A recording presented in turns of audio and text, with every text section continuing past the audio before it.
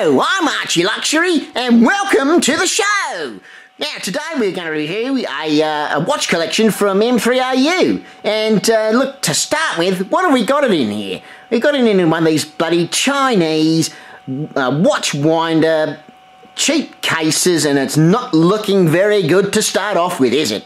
Anyway, let's just open things up and see what we've got. Oh, goodness me. To start with, we've got a Submariner. It's a two-tone sub, black on black with a ceramic bezel.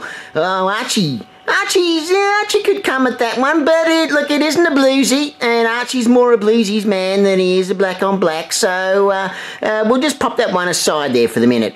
The next one, oh, goodness gracious, we've got a Daytona. Archie loves the Daytona. He really does love the Daytona, but this one, well, this one's, you know, it's got a black face. Archie prefers the white face.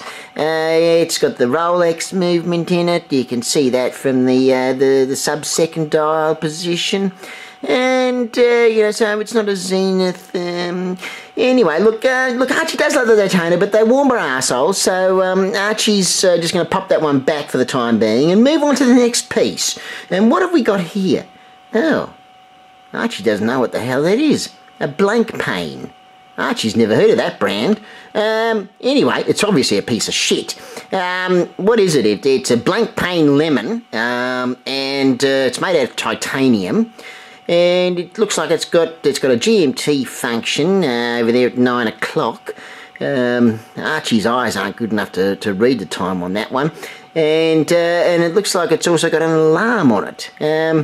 Well, Archie doesn't need an alarm these days because it doesn't work, so, you know, that's a pointless piece if ever there was one. Anyway, we'll pop that one back. What have we got here now? Oh, another Rolex. Oh, no, this is more Archie style. This is a pre-ceramic sapphire Rolex GMT2. Oh, he does love the GMT2, although not as much as a couple of other Rolex watches that are cheaper than this one. What's this one got on it? It's got a Holes case. Oh, lovely Holes case. Oh, and it's got the beautiful, cheap, nasty little oyster clasp of the watches of the 1990s. Oh, Archie does love that.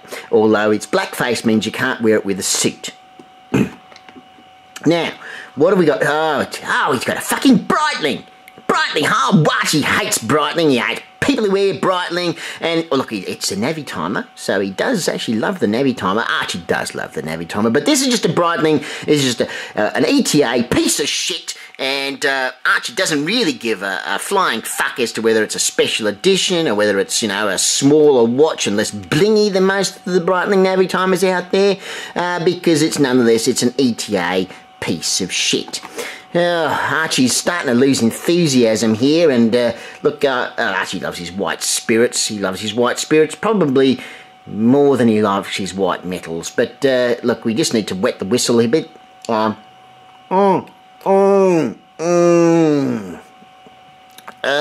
that's just gorgeous. Okay, now what have we got here? Oh, he's got a reverso. Fantastic. Archie's starting to gain some enthusiasm here. Oh, it's but oh my god, it's a reverso automatic. Now everyone knows that the reverso was a manual wind watch, and the automatic is always going to be compromised. Look, it's a nice looking piece, but you know, Archie's, and even when you turn it over, it's got the proper steel back that an original reverso had, unlike a lot of modern reversos. But look, no, it's an automatic, and the reverso should be manual wind, and so Archie's just going to pop that one back. I mean, he's enthusiastic about that one, but he's not really, you know, it's not Archie's sort of reverso, if you know what I mean. Now, what have we got? Oh, now this is Archie's sort of reverso. Oh, look at that. It's a little bit too big for Archie, but it's that's a reverso grand calendar. Ah, lovely. Now, look, it's not an annual calendar, and it's certainly not a perpetual calendar. It is an expensive watch, but this one is a really more a triple date, and you've got a few of these little pushers on the sides there to change the days and the months and all the rest of it. Oh, but Archie does like this. Oh, it's you know, Arxman says, and the watch snob says this is the ideal dress watch, and this is an absolute cracker. Oh, and look at the back there. Look at all that horology there. Beautiful. Lovely. All right, now let's just move. Oh, what have we got here? An IWC. You know, Archie's, you know, IWC doesn't float Archie's boat, if you know what I mean. But nonetheless, yeah, he could come at this. It does have an in-house movement with an 8-day power reserve, which is, you know, that's impressive. Although Archie's Reverso has an 8-day power reserve and it's a much smaller movement. So, you know, JJ LeCoultre, you know, they've done a lot better than IWC can in terms of, you know, fitting an 8-day power reserve into an ultra small watch face or a watch movement. Yeah, so that's quite nice. I love the Milanese bracelet on this. It's ideal for living in Brisbane because you know that's not going to melt with all the sweat that comes off Archie's wrist. But anyway, look, we'll pop that back there and we'll get to it a bit later. Now, what are the last two watches we've got here? Oh, this is a JJ LeCoultre Amvox 2 chronograph. Oh, the Archie would love to have the card that goes with this, but he's not that keen on the watch itself. You know, it is a JJ LeCoultre, but it's not a Reverso.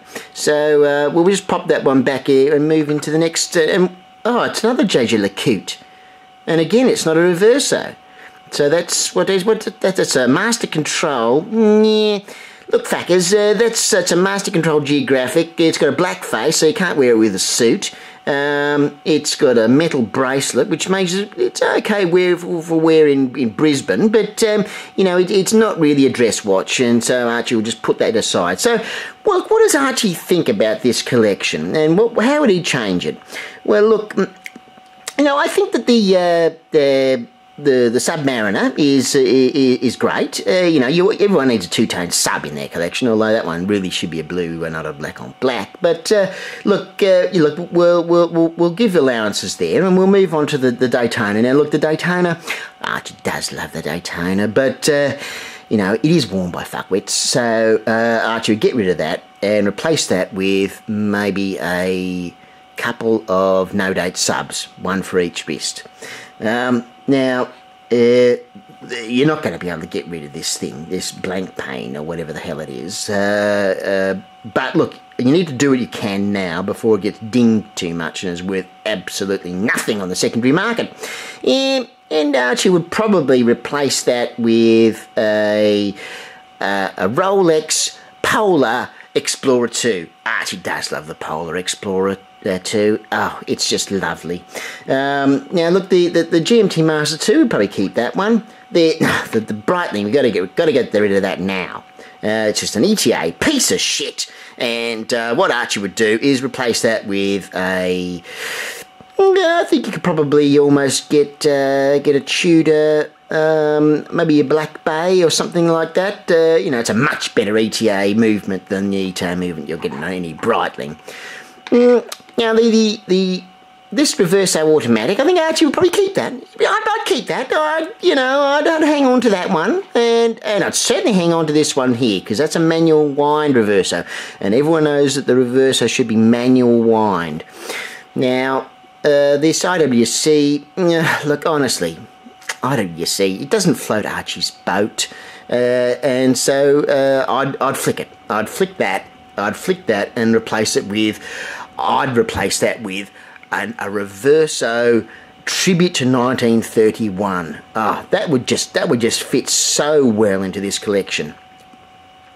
Now, what would we do about the Amvox 2? Well, because Archie doesn't have an Aston Martin, he doesn't need an Aston Martin watch, so he'd get rid of that one. And we've already got rid of the Daytona and that Breitling piece of shit. So I think what we'd probably do is we'd flick that and get with the proceeds we'd find ourselves a good watch dealer, maybe Brisbane Vintage Watches or Shawnee down in Melbourne at Armadale, and we get ourselves a really nice minty Omega Speedmaster Man on the Mean. That's what we do, and we'd probably have a few cents left over, and we could use that to go to Bangers. Bangers! And we could have a bit of fun with some service providers over there.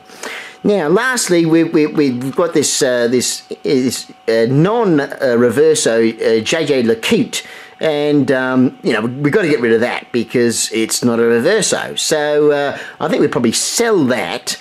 And well, Archie doesn't have any other watch selections, does he? We've already put an Omega Speedmaster Man on the Moon.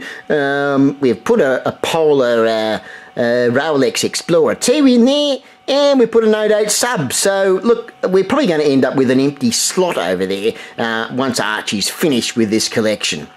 So that's what I'd suggest there. I'm Archie Luxury. Tell me what you think.